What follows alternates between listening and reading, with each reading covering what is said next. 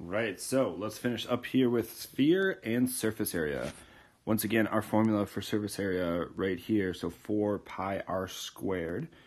So we got number 2 here to do.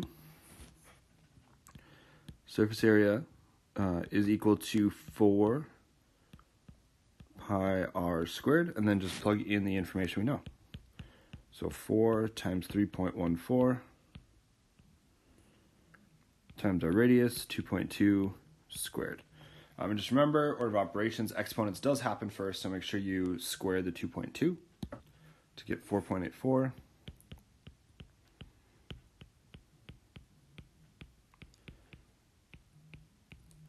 And then you can just multiply the other three numbers. So our surface area will be 60.79. And we should probably put some squiggles. So yeah, so that's all there is to it. Just plug it in and figure it out. All right, so last one here, part B.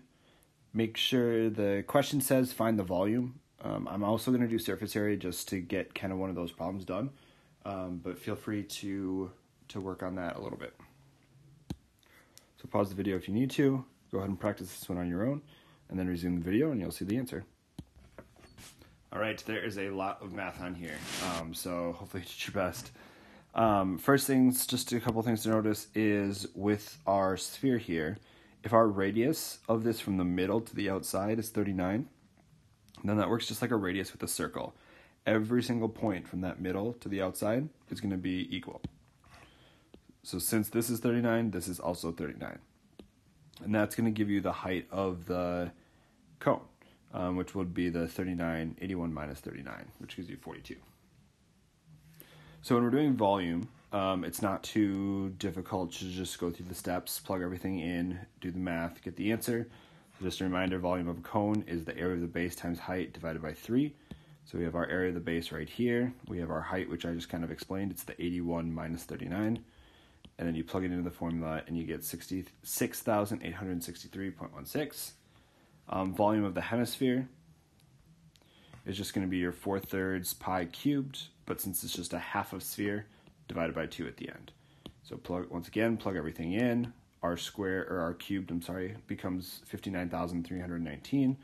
So just multiply 4 times 3.14 times 59,319. Get this. Then do the division by 3. Then do the division by 2.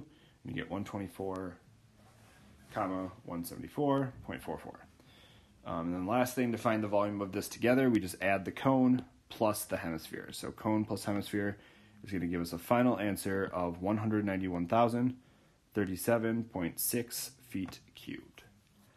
Surface area is a little bit tougher. Remember, with surface area, we have to use slant height of a cone, not the height of it. We want the slanted height. So we do have to do Pythag to get that answer. I did my Pythag over here. So 39 squared plus 42 squared equals our slant height squared, which comes to 57.31. So my L is 57.31.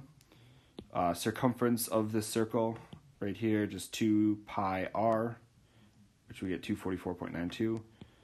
So then just plugging it into the formula, P times our slant height, which is 57.31, plus 2 times our area of the base, 477.5.94.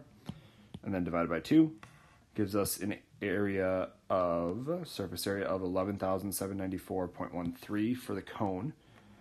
And then the hemisphere is where it gets a little bit maybe weird, something that we're not used to. And if we think about a sphere and a hemisphere, it's just half of it, right? So does a sphere have a base? And the answer to that is no. So when I find my surface area of a hemisphere, all you have to do for this problem is cut it in half. So when I do it, I get 9,551.88. And then to find my total surface area, I add these two things together, which gives me 21,346.01. And then you have to subtract off the bases, and this is where it gets interesting with the hemisphere. Does a sphere have a base? Which is no. So I didn't have to subtract off a base of a hemisphere because there isn't one in a sphere. Whereas with a cone, there is one, so I did have to subtract off the area of the base right here. So I did that minus 4,775.94 for a grand total of 16,570.07 feet squared.